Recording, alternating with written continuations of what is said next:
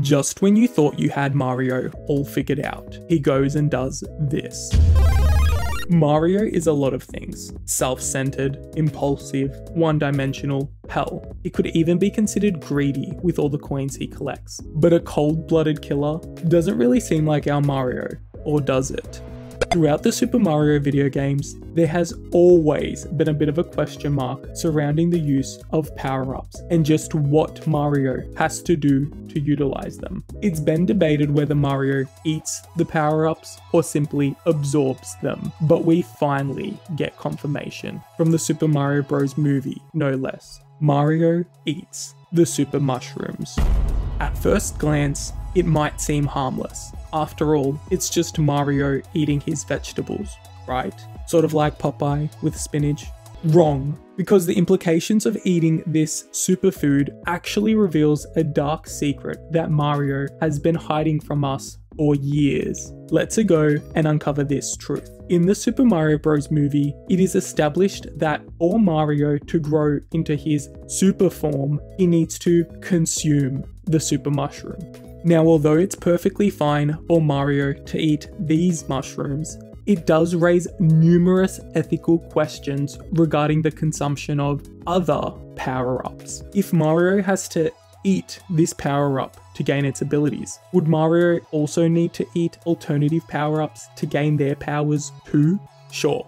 Let's put aside the obvious non-edible power-ups like the Super Hammer, where Mario simply holds this tool, or the Goomba Shoe. But what about something like the Penguin power-up? How exactly does Mario consume its power? Sure, it's called the Penguin Suit, but this thing sure as hell doesn't stay put like a costume should. Instead, it moves very suspiciously like a penguin would, and closely resembles the penguins from none other than Super Mario 64. These penguin suits are in actuality no suit at all. In fact, we just have to look to Nintendo themselves for confirmation. In 2012, when a Nintendo representative was questioned about the Flying Squirrel suit, the representative made it abundantly clear that Mario does not actually wear a super suit. Where's my super suit? But instead transforms into a flying squirrel. And we see this in the movie too, in the form of Mario transforming almost instantly into both Cat Mario and Tanuki Mario.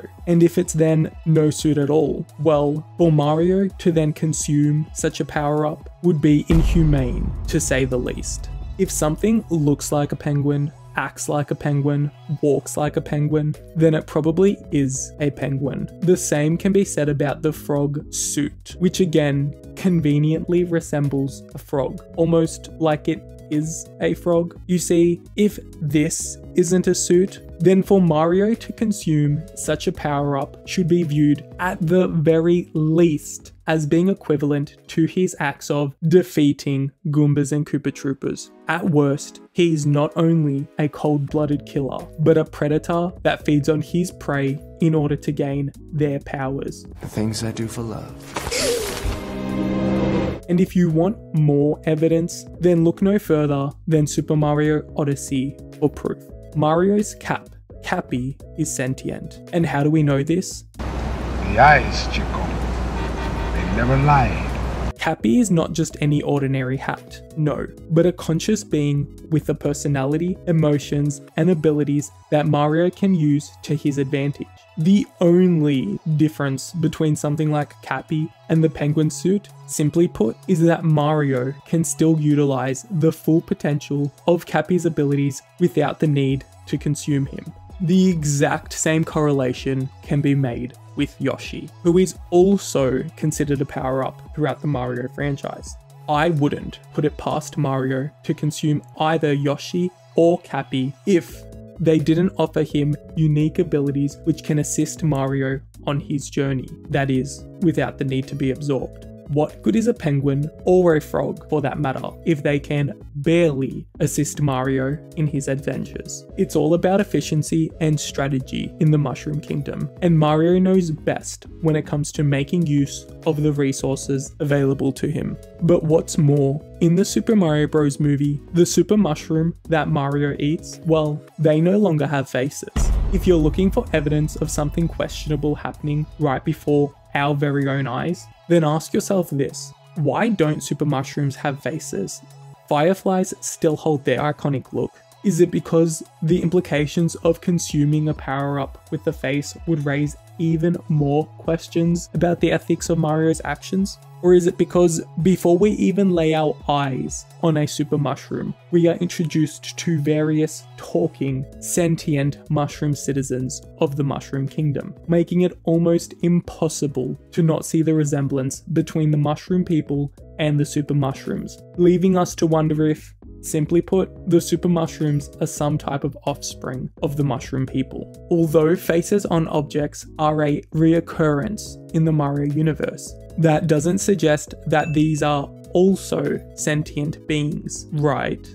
Well, my friends, I've got some bad news for you. In actuality, they very much are sentient. In the Super Mario Bros. NES instructions booklet, which does have the Nintendo seal of approval, we discover that the quiet, peace-loving mushroom people were invaded by Koopas who went on to use their black magic to turn the mushroom people into inanimate objects such as bricks, question mark blocks, trees, and other obstacles. So to assume that power-ups too are in actuality sentient, living beings actually isn't all that far-fetched at all, especially when you consider that super mushrooms are oftentimes portrayed with faces on them. So even if this version of Mario eats faceless super mushrooms, Mario as a whole has a lot to answer to, because intentionally or otherwise, he's actively consuming living beings. But what do you think? Has Mario actively been consuming sentient entities all along? Be sure to let me know in the comments below. But this is only one aspect of the Super Mario Bros. Universe. Have you been wondering what exactly was that blue, gloomy star in the Super Mario Bros. Movie? Because we sure as hell weren't expecting to see such a dark side to a character in this franchise. Click on this video here to discover just what is up with this blue star. See you next time.